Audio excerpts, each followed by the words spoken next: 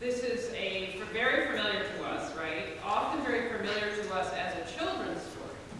And it's something that the children love, the story of Noah and the ark. Well, we want to talk about the covenant that God makes with Noah. And I actually have some props. And so it's going to look like a children's sermon at first. But as somebody said to me in the back, it's the children of God. We're all the children of God, right? So I have a beluga. I don't know how many of you have been to the Shed Aquarium in Chicago, but the belugas are there, and you can see the new baby beluga. Actually, it's not that small, but we have a cow. These little ones are childhood toys, which some people tell me to sell on eBay. But we have the cow. We have a badger. We have a collie, because I have a collie, and the collie lives in my home, so the collie shows up all over the place. We have a very small elephant, which is kind of ironic. We have a very large snowshoe here. We have a fish, a sunfish. We have a turtle. That's for you, Lynn. We have a squirrel, a black squirrel. I live over here in Granger. We have lots of black squirrels. Also red and gray and fox squirrels. And then last of all, we have a mouse. And that mouse is actually carved so that it sits looking over a ledge at you, which some of you I'm sure find absolutely horrifying. But it sits on my clock. Now, there's a reason that these creatures are here, and that's what I want to talk about today. Christianity and the creatures of the earth have not always been in very good balance. We have a very mixed history when it comes to how the church as a whole has dealt with creatures specifically. In fact, several of the church fathers had various theological debates about animals that were created before or after the fall of humanity. So perhaps mosquitoes were actually created after the fall of humanity in order to torture us. Okay? Church fathers had lots of interesting. They believed that little pockets of dust formed together in the dark and became mice. It's actually very charming. A lot of things. But we also know, go forward many, many, many years, surely the ones in this country who decimated and shot out of the sky the entire passenger pigeon population probably went to church, right? They were churchgoers, and yet they eradicated an entire species. But, good news again, in the early 20th century, the animal welfare movement, and it started as animal welfare movement, it did not start as animal rights, that's later, but the animal welfare movement started by Christians. So it was Christians who were raising these issues up and talking about them early in the 20th century. Now, what's interesting is this covenant that God makes with Noah, Noah's descendants, and the creatures of the earth is a perfect jumping off place for looking at this issue, yet we often don't. We have it. And Noah and the ark, much like Jonah and the whale, which is very interesting, topic for another sermon, another day, Noah and the ark, Jonah and the whale are often relegated to children's stories. And we think it's great that the children love Noah and the ark and Jonah and the whale, but we don't look at the very real, difficult message that's included in both of those stories, actually. So I want to talk about creatures, and I want to talk about how we, as believers, approach or consider these creatures, these animals with which we share this place, this sacred, beautiful earth. Now, Earth Day usually has a very broad, general environmental focus. That's great. We want that. We need more of that. But this issue, this specific issue, this creature, and what happens with this creature is closer to my heart probably than anything else that I usually talk about from the pulpit. And I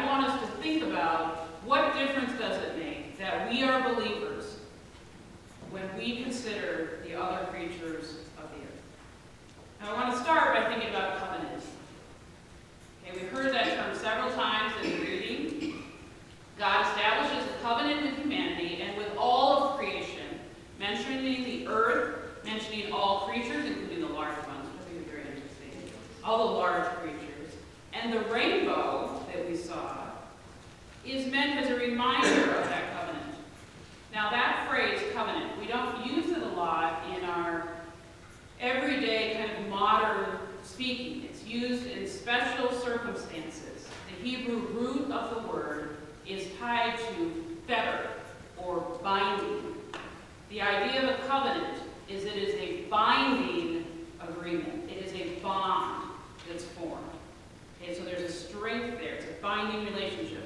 In Scripture, there are covenants between people. Jonathan and David, for example, had a covenant together that was witnessed by God. Okay? Jonathan and David, one place. There are others among people. There are also covenants between God and humanity consisting of promises, such as with Abraham, and obligations, such as with Moses and the law. And then here in Genesis, we have a covenant between God and creation.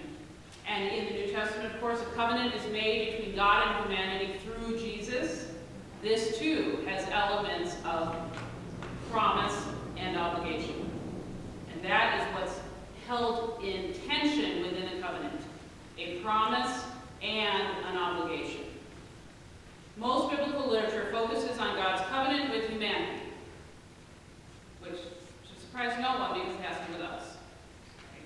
That's why we focus on it. The covenant made following the flood isn't given as much attention by Christians. It is actually in Judaism. Okay? And this is to our detriment, I think. So keep in mind as we talk about this, the focus of covenant is on promise and on obligation.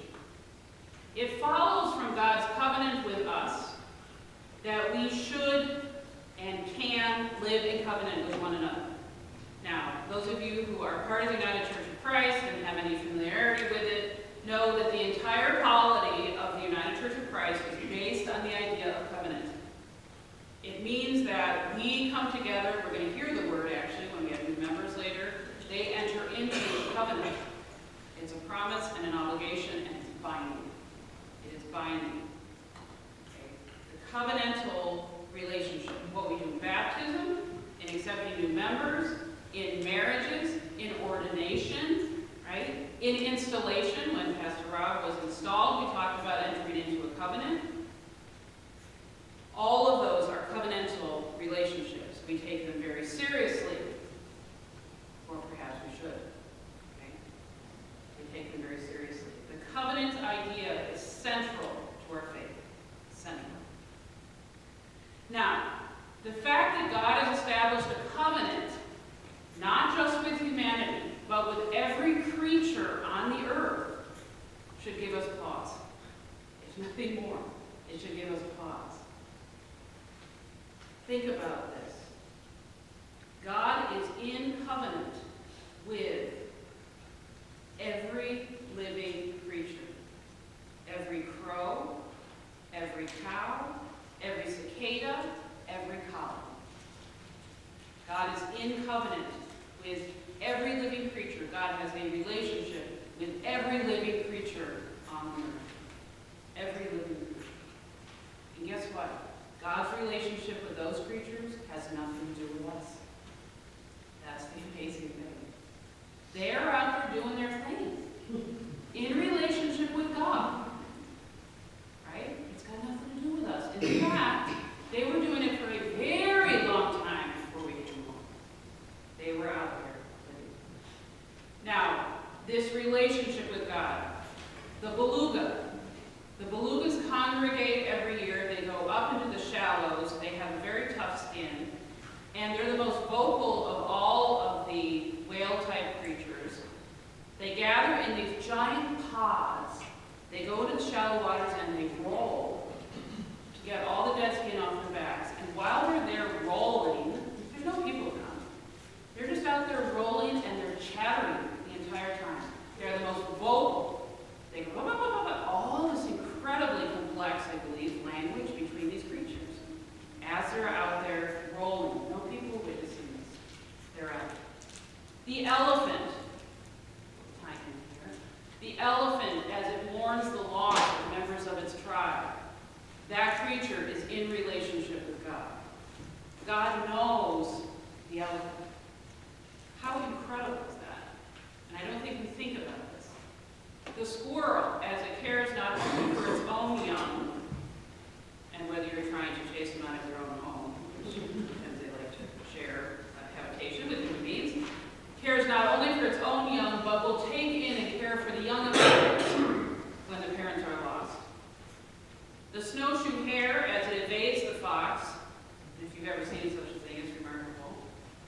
The mosquito that is driving you mad, the locust waking from its 17-year sleep, which you're all going to hear this summer.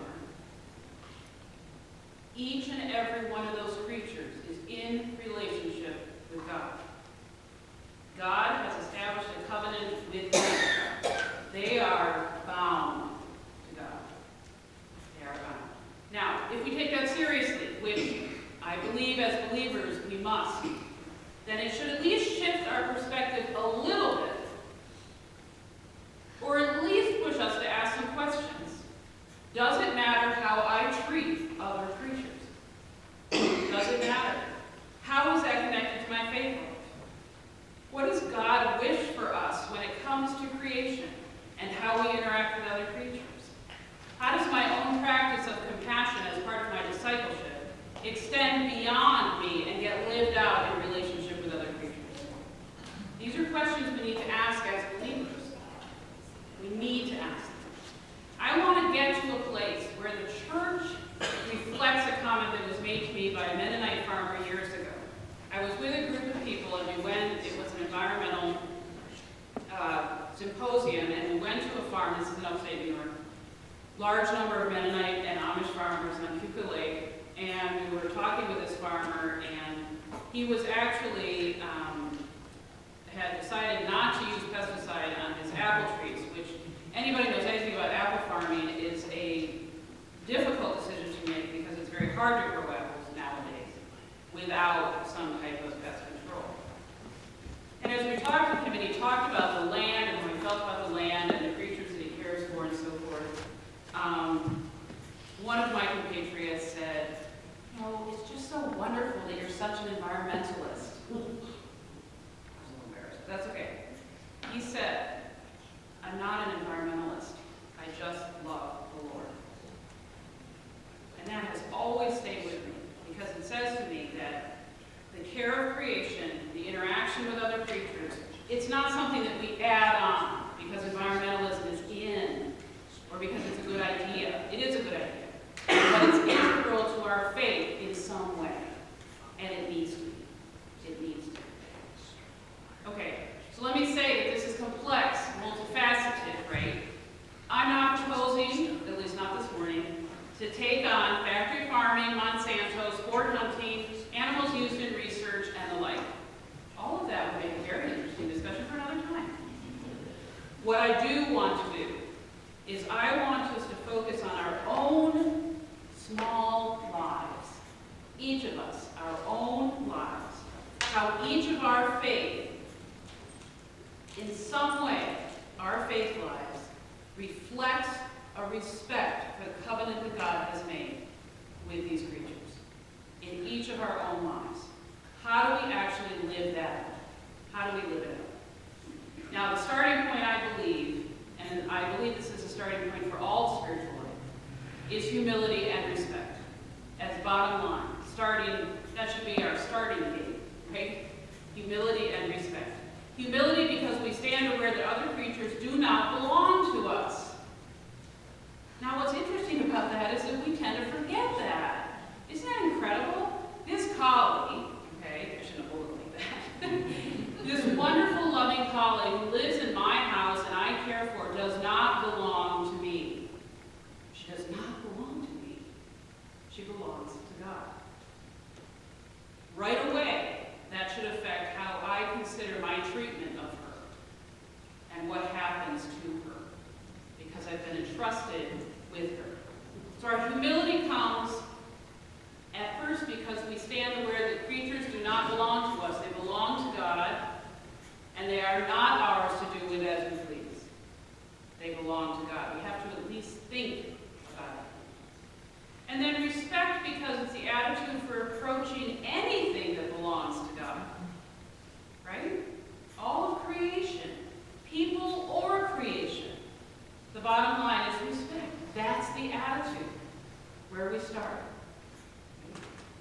There is inherent value and worth, and this is one of the arguments that has gone on for hundreds of years. As believers, there is no other position than this, that the creation has inherent value and worth, period. That includes the creatures. inherent value and worth, which means right away we have to have a different posture toward them. That value and worth is granted by God, not by us. The mosquito, the elephant, and the catbird all have inherent worth, because we believe they are works of the Creator's hand.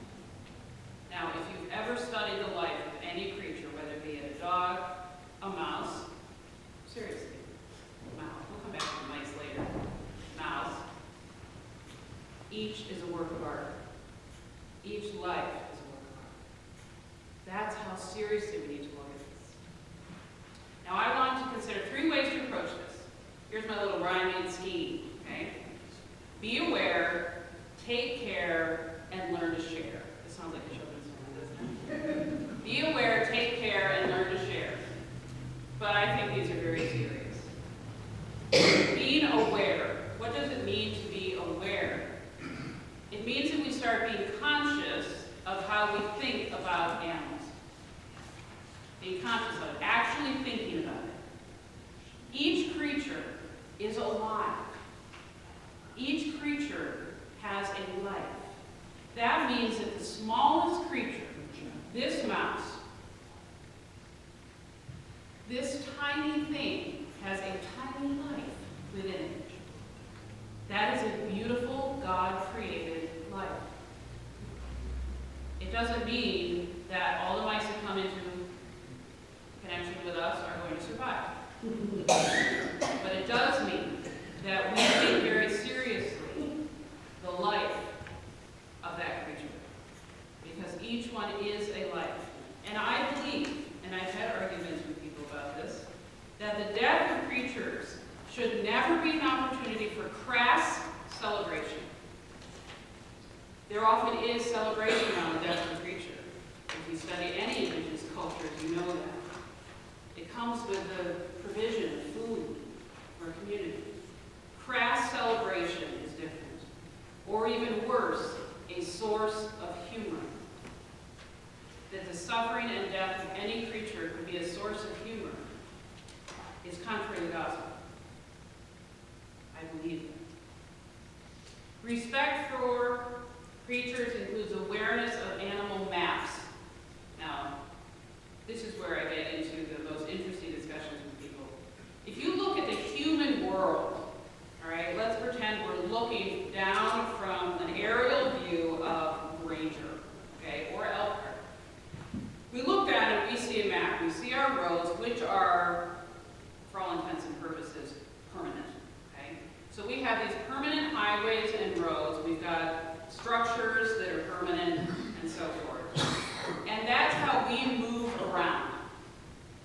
What's interesting is to realize that animal maps, if you were to superimpose them on top of ours, are completely different. The map of the route of the deer is completely different. They don't walk on our sidewalks. They might for a while in some places. But they don't move on our highways. They have their own routes. They have their own maps. Those maps intersect with ours. It's problematic. You know, someone will say to me, "A squirrel is so stupid, it just ran right into me." Well, you could say, I ran right into the squirrel, because the squirrel is moving on its map, its sense of reality. Those maps are very, very different. The deer have been moving in a particular map in a particular direction for thousands of years. They were moving in that map, in that territory, before there were homes here.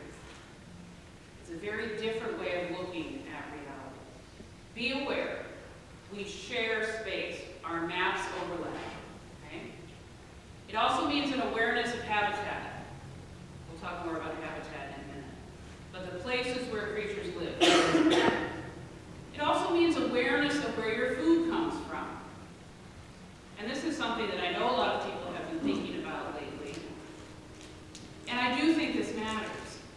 If you're a meat eater, where does it come from? Who raises it? How is it raised? How is it cared for? It matters. As believers,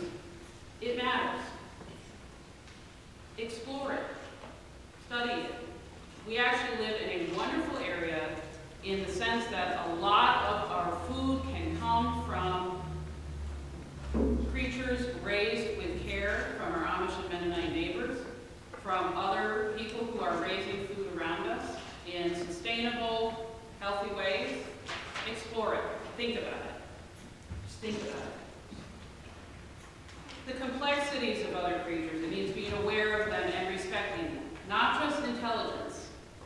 Human beings have a neocortex. That makes us different from any other creature. But when it comes to intelligence, there's an unbelievable amount of intelligence in the animal world. And the emotional systems for some creatures, particularly social animals like dogs, wolves, coyotes, is the same as for human beings. It's also true for chickens. They are also social creatures, as are cows. Okay? This is an awareness. Build up your awareness. Think about it. Learn about it. Get ourselves out of the center. And instead of seeing us as the center with everything is related to us, we are part of a web where everything else is there and we are part of that. That's the awareness. Then there's the taking care. And that means being conscious of how you live with other creatures in the web of life. Consider how you care for them and their habitats. Now, the way that things are set up right now in our society is that we have a great rhetoric about invasion. If you listen to, if you watch TV, you'll see advertising about how your home is being invaded. It's being invaded. Disgusting creatures. They carry horrible things. Yeah, some of them do, right? But the rhetoric is invasion, it's enemy, it's kill. Watch for it. There's a great ad that came out last year, not a great ad, but a great example of an ad that came out last year where a guy says, I don't care what they are, I just want them dead. Okay? We need to think, and we need to reflect, and we need to be careful. We need to be careful so that when we act, we're taking into account the other creatures with whom we're sharing this life. Being aware. Think about how our actions affect our habitats. One of the best things you can do to care for other creatures, is to get rid of your lawn. Now you might say, my lawn is my pride and joy. And believe me, I've got neighbors. They're out there measuring and everything.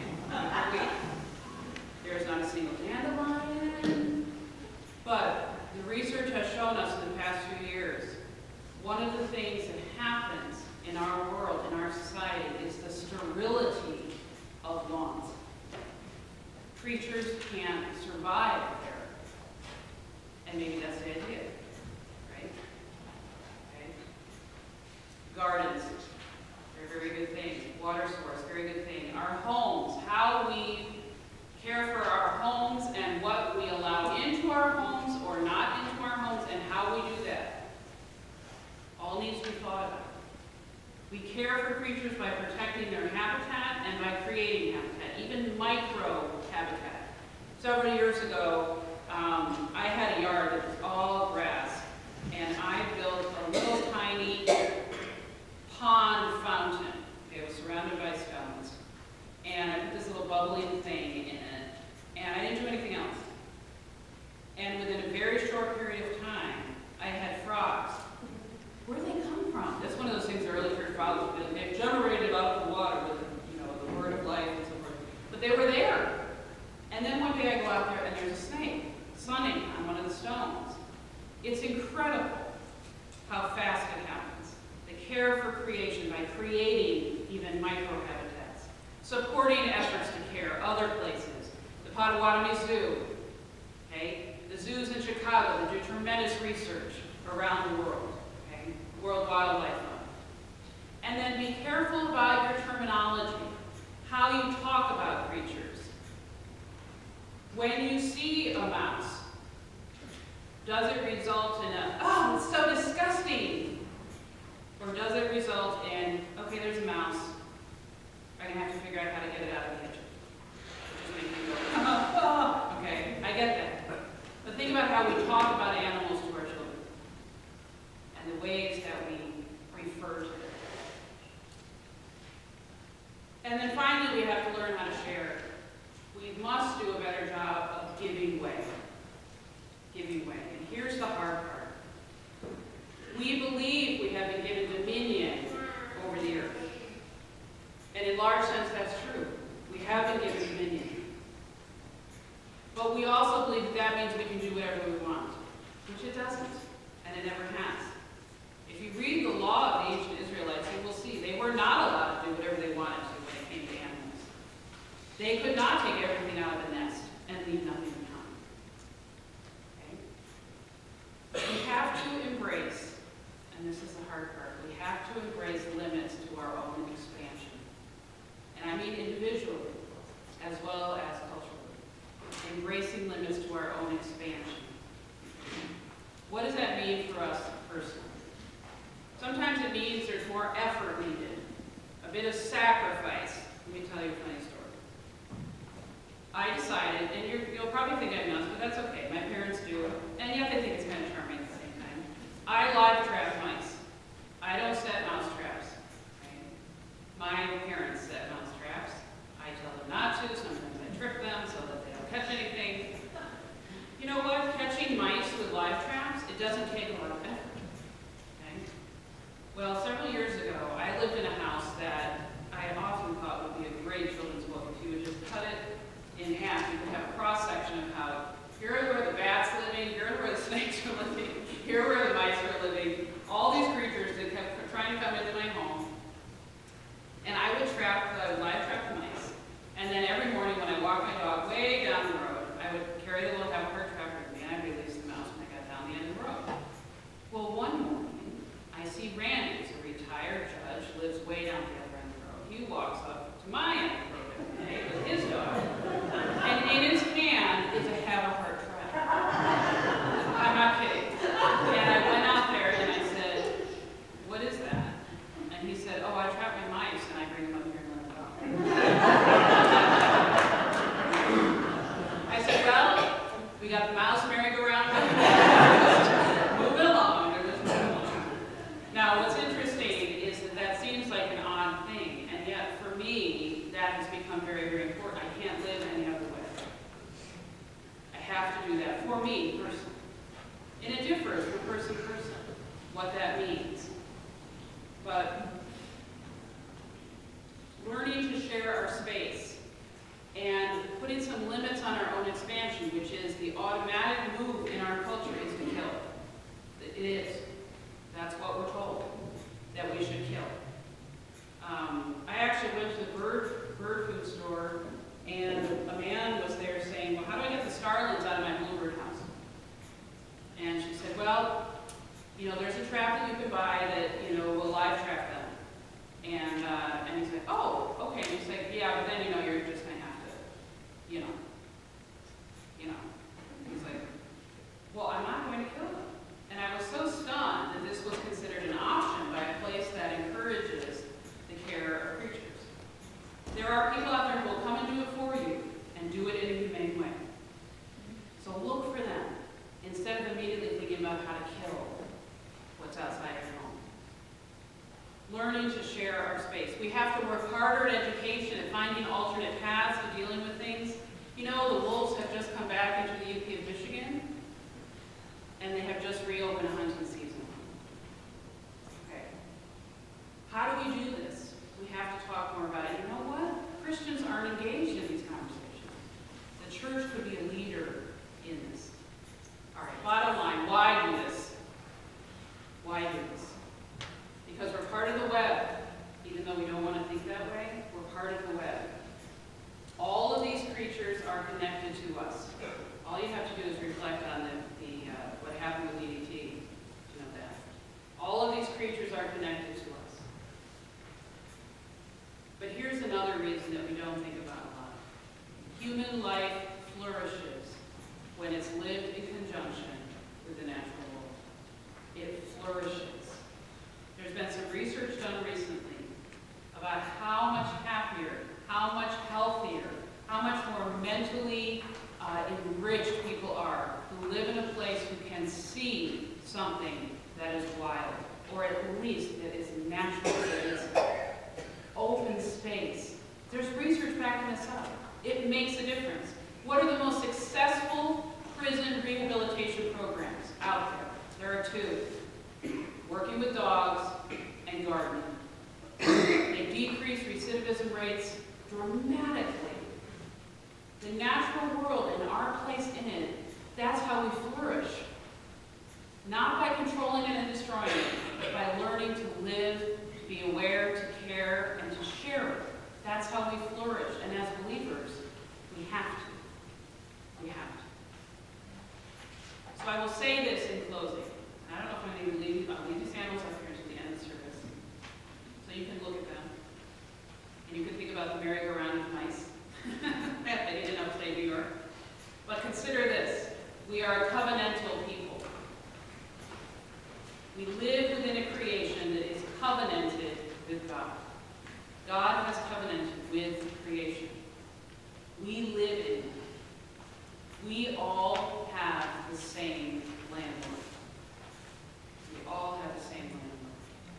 The practice of our discipleship extends beyond the treatment of other people. It has to. It includes all of creation. So whether it's just you and your little dog in your apartment, and that's it. Or if you've got 1,500 head of dairy cattle on a 7,500-acre farm, you share the same landlord. How you treat that one little dog in your apartment, or how you treat those 1,500 head of cattle on your farm, matters as a believer. It matters. We share the same landlord. The bottom line is this. Our treatment of the creatures around us reflects our hearts, and it reflects our faith.